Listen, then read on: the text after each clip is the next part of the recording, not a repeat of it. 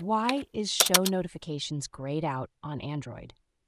If you're wondering why the Show Notifications option is grayed out on your Android device, you're not alone. This issue can be frustrating, especially when you need to manage your app notifications. Let's figure out what might be causing this. First, it's important to understand that this issue can arise due to several reasons.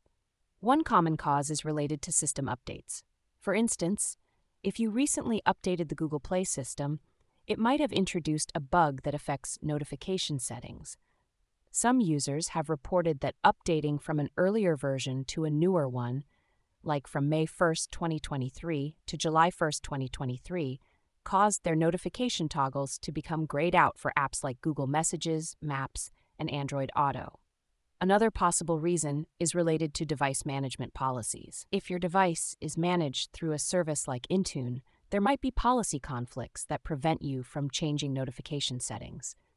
This is particularly common in work environments where certain restrictions are enforced on the device. Sometimes, the issue could be as simple as a setting you might have accidentally enabled.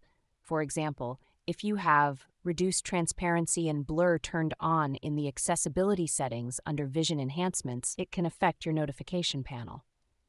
Turning this feature off can resolve the issue. Additionally, some notifications are not user-customizable, especially for system apps. For instance, certain notifications from the Settings app are deemed necessary for the proper functioning of the device and cannot be toggled off. This is why the Allow Notifications option might be grayed out for these apps. To fix the issue, you can try a few things. First, check if any recent system updates or app updates might have caused the problem. If so, you might need to revert to a previous version or wait for a patch. If your device is managed, check with your IT department to see if there are any policy restrictions in place. Finally, review your device settings, especially in the accessibility section, to ensure no unintended features are enabled. By checking these potential causes and taking the appropriate steps, you should be able to resolve the issue and regain control over your notification settings.